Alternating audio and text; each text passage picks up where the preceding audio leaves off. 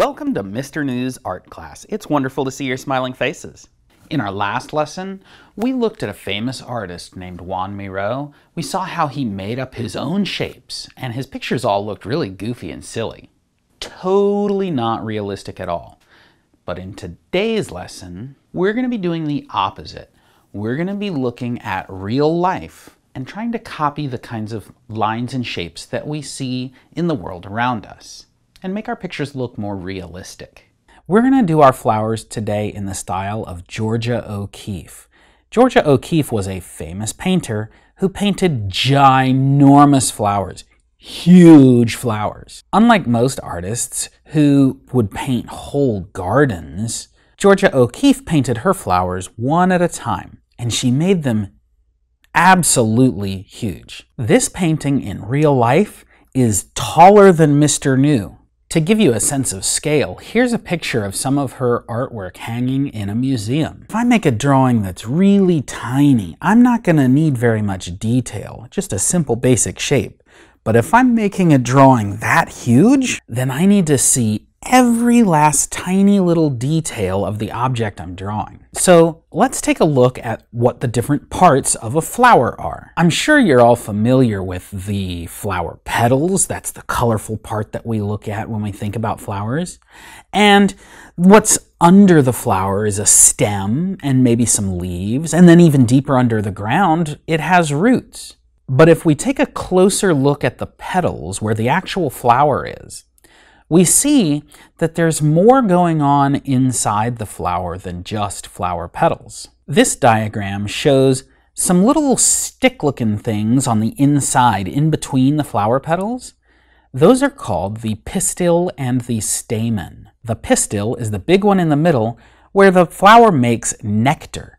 Nectar is that sweet, juicy liquid that bees and hummingbirds and butterflies like to drink. And then the stamen are the skinnier little sticks that have seeds at the end. The stamen are also where pollen is made. Pollen is that yellow powdery stuff that makes you go, achoo, achoo. So here's another one of Georgia O'Keeffe's up-close paintings. And notice that in the middle of her flower, she didn't just draw a circle between the flower petals.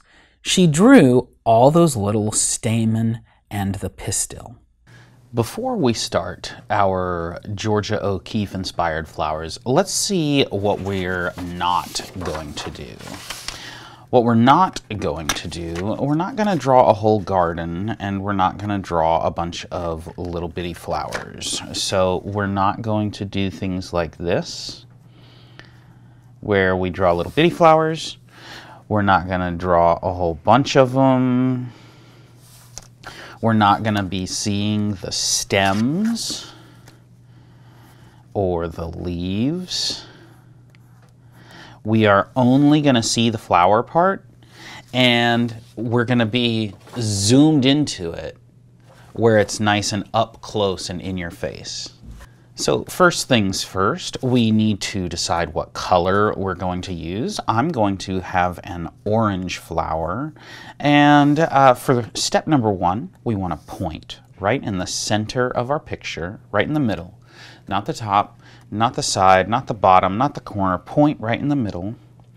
And we want a huge circle in the middle. Make it about as big as your fist. You don't need to put your fist down and then trace it, but make it about that big. A nice, huge circle. See how that's about as big as my fist? Step number two, just like if you were drawing a little bitty flower, you make these flower petals that are big ovals, right? Now, what I don't want little bitty ovals. Like, I don't want them to be this size. Just like I made that circle in the middle bigger, I also want the flower petals to be bigger.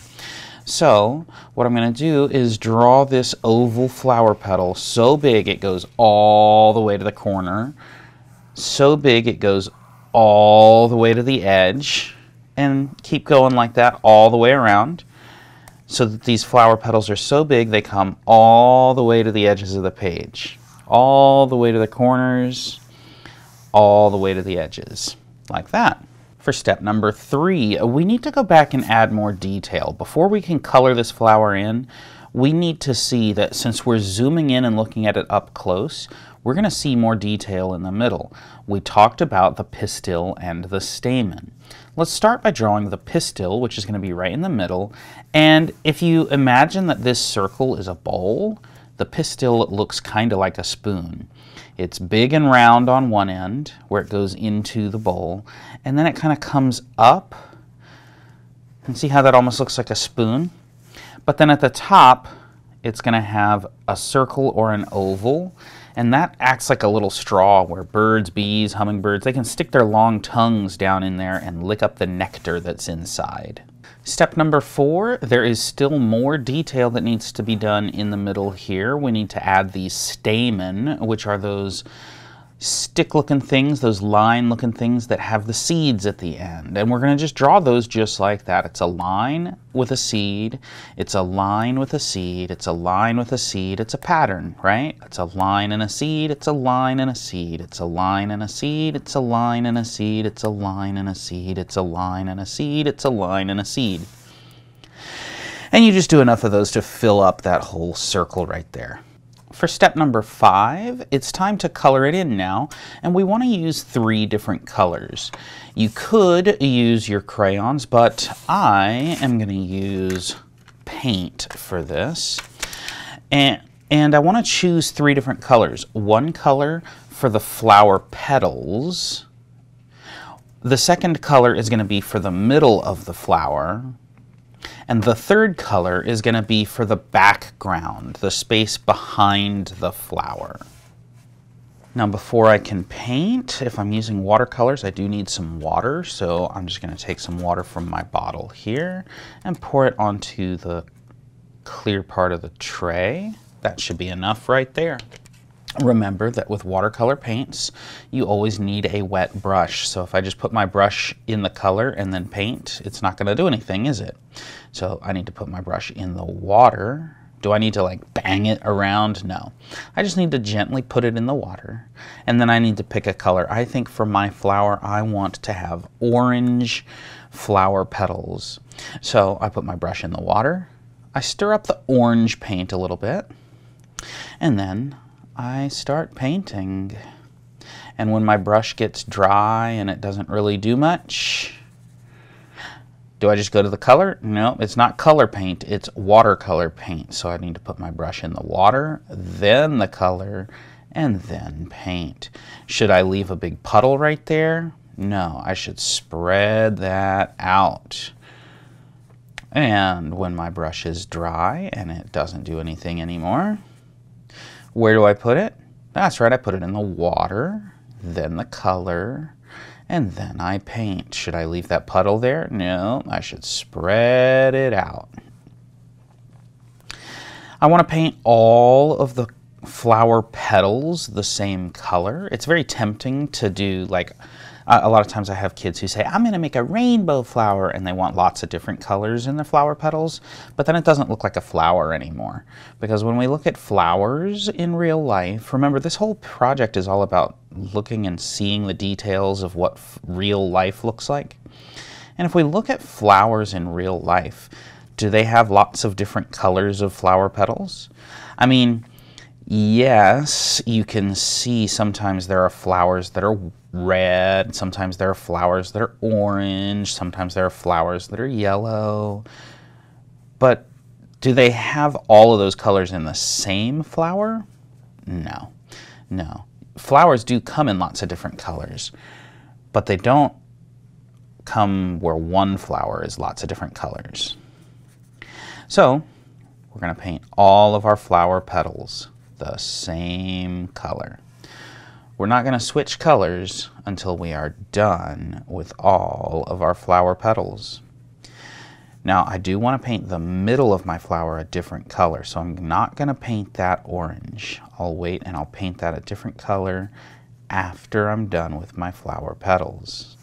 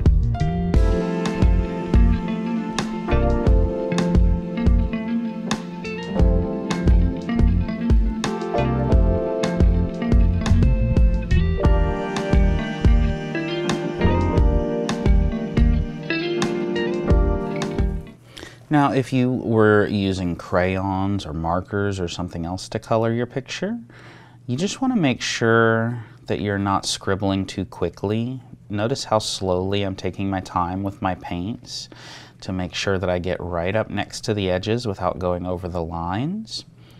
That's an important step, important thing to consider. Okay? All right.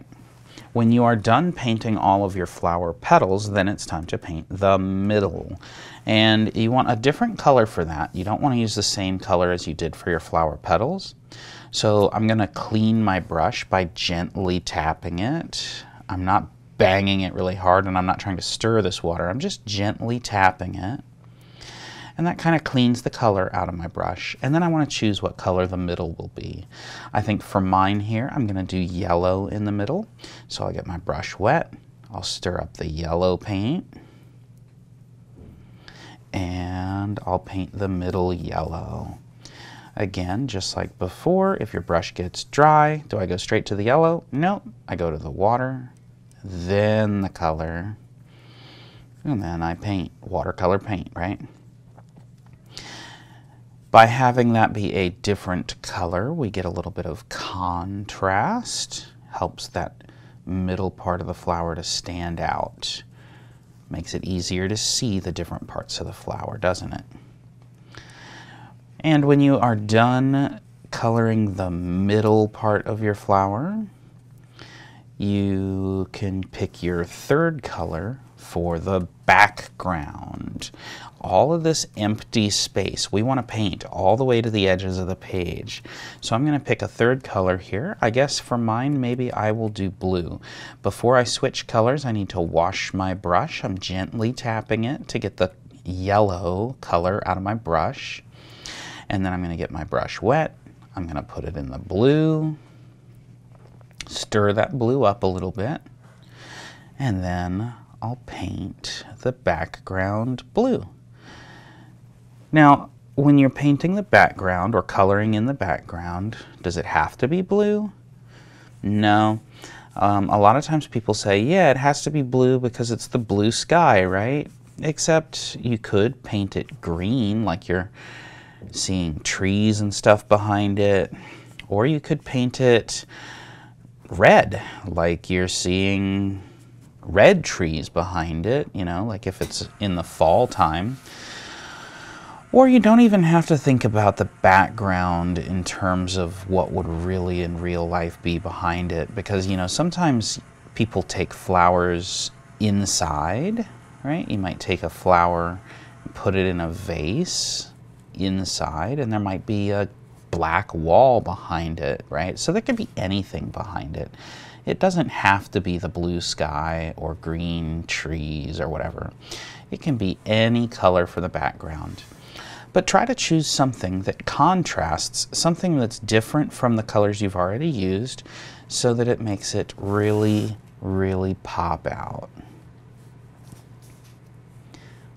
I chose blue because it's opposite from orange on the color wheel. Blue and orange really, really make a lot of contrast.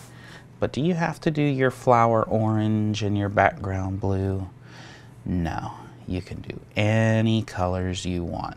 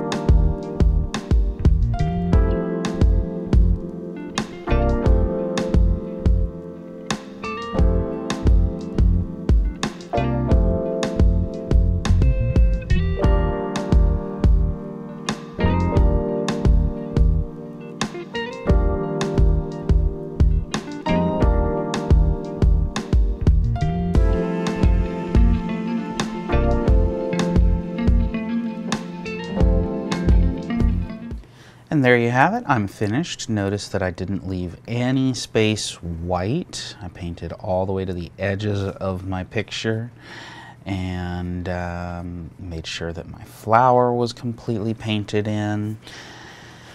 And I have my beautiful Georgia O'Keeffe inspired flower painting. Ginormous, huge flower painting.